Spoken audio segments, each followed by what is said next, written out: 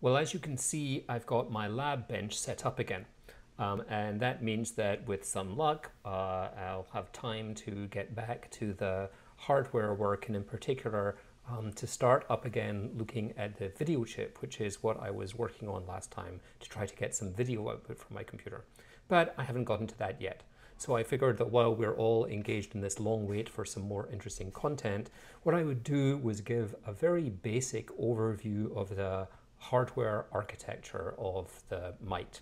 Just the basic sort of theory of operation, what are all the PCs and how are they plugged together. This is fairly simplistic stuff, but maybe some of you don't know quite how this works, so I thought I would just talk through it. So the starting point, of course, is the 6502 processor.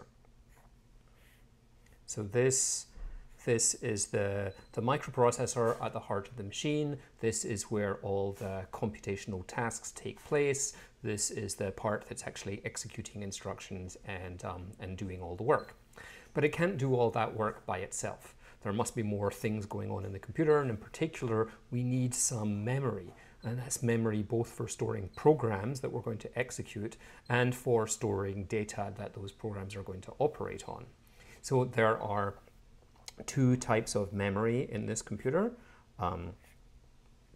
There is ROM, or read-only memory. In particular, in my case, I'm using EEPROM, which is electrically erasable, so you can change it. But by and large, ROM is permanent memory, so things that stay, basically memory that holds its content when the power is turned off. And RAM, or random access memory, which is volatile memory. That's memory that loses its contents when the power is turned off. So ROM, the program can read and write memory in the RAM, but the processor itself can't change the memory that's in the ROM. So the ROM is semi-permanent. Okay, so those pieces are all part of the computer. How do they fit together? Well, they fit together through two communication channels, or which are known as buses, and these are two channels that operate in slightly different ways.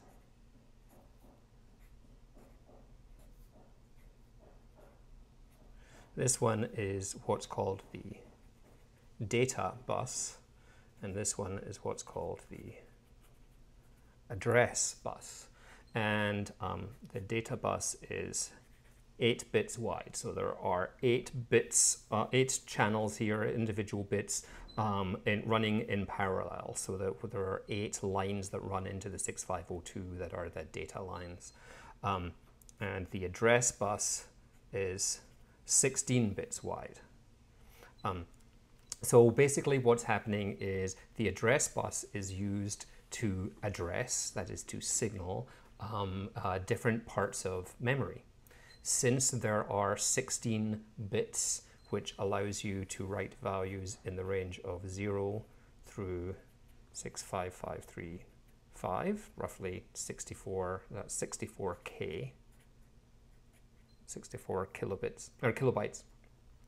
That's why 6502 processors are limited to an address space of 64K. The total of the ROM and the RAM and other things, as I'll show you in a moment, has to come to 64K. So in my computer, I have roughly 32K each of ROM and RAM.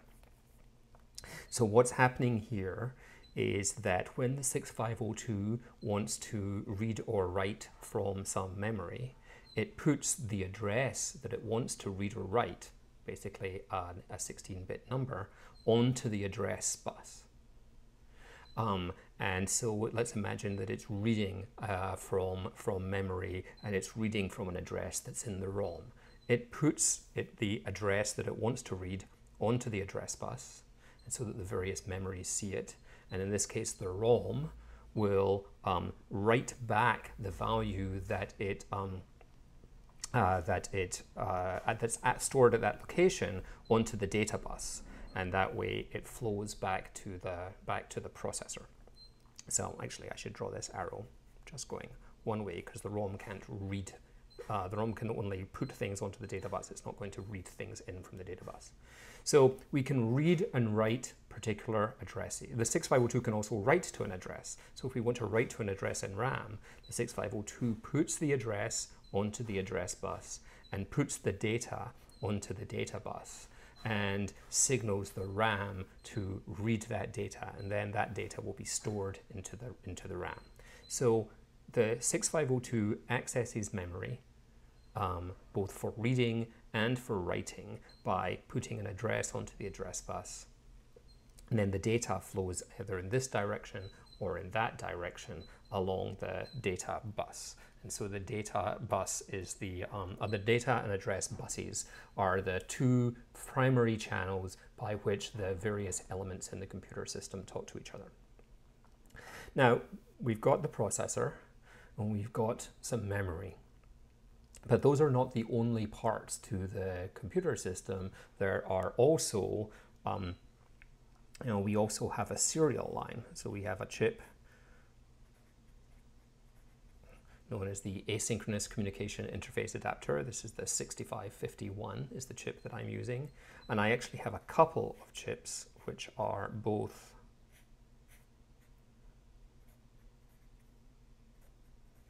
versatile interface adapters. That's the 6522 is the chip that's in the 6502 family that does that. So the ACIA gives me serial input and output. That's so I can talk to it from a terminal. And the VIAs have some general purpose I/O. So I use one of my VIAs, for instance, for talking to the SD card and getting input and output through that. So how do they come into the system? How does the 6502 address those? Well, there are different chips have different ways of doing this, but the way the 6502 does it is through what's called memory mapped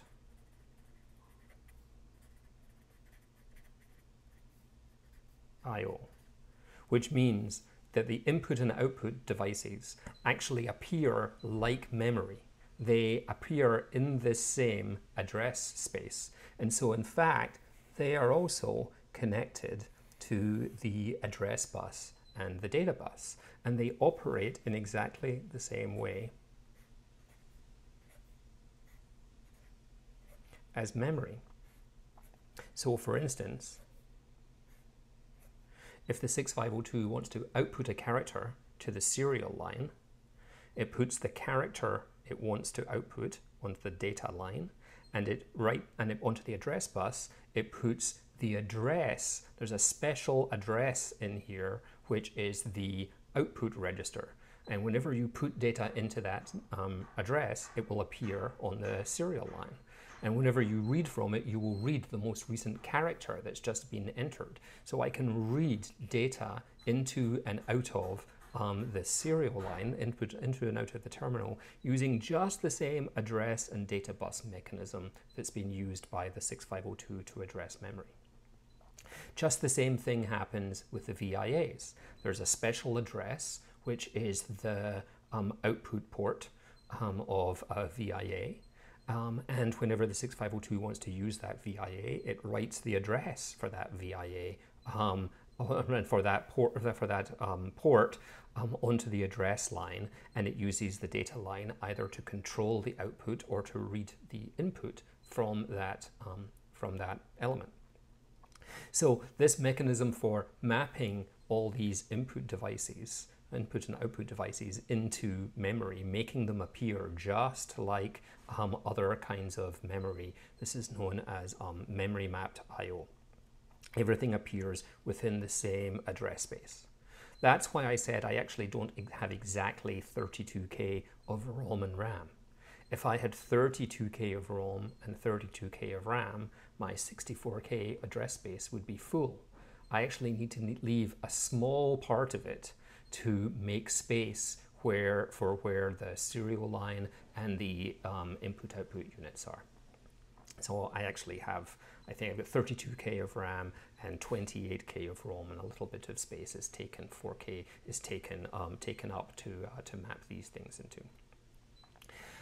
Okay, so that's one part of the problem, so or a lot of the basic architecture, but there's a problem still remaining, which is I've got all these different kinds of elements. How do they know when which device is to be mapped into which part of memory? Well, there's another component in here that I need to add in, and we'll call this, I'll just call this decode. And so this is a piece of logic that that's called the address decoding unit. And address decoding basically figures out which of these elements should be active at any given moment. So how does that work? Well, the decode unit also reads the address line, just like everything else. And the decode unit knows what part of memory each of these elements should be mapped into. And it turns out that each of these chips has a special, let's just put it here.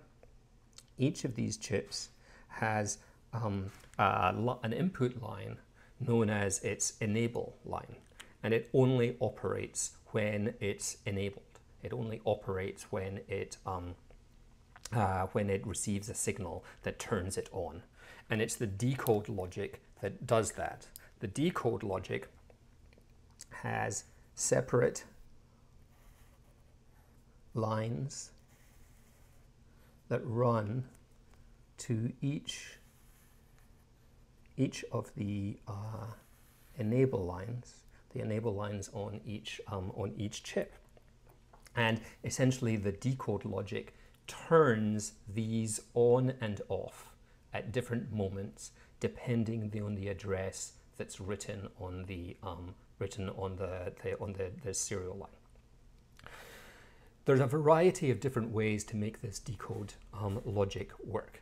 Most commonly, the simplest thing is simply to have a series of 74 series logic chips, ANDs, ORs, NAND gates that will use parts of the address space in order to turn on or on different kinds of elements. So, for example, in my computer, if I have the RAM occupy the lower 32K of the address space. And so the simplest way that I can do that is to say, if address line 15, which is the top address line, the most significant bit, is 0,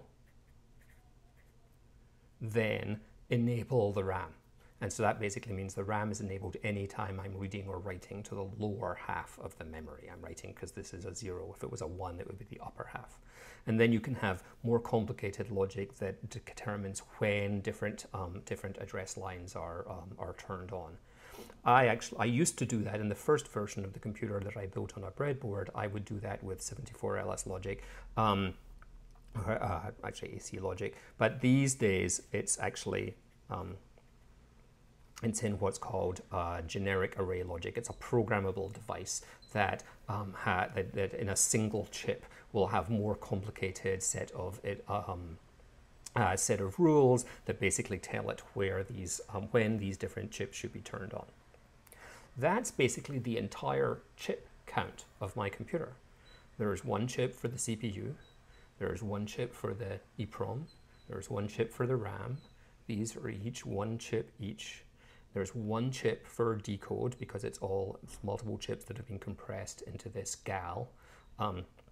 There are actually two other things that look a little bit like chips, which are the clock inputs. So the ACIA has a clock input, and the 6502 has a clock input. And that clock input for the 6502 actually goes to many of these other devices too. And that's it. That's the entire computer there. 1, 2, 3, 4, 5, 6, 7, 8, 9 things that look like chips. These sort of look vaguely like chips. on the board, and that's how all those different pieces are put together, and that's how the hardware connects and the hardware interoperates.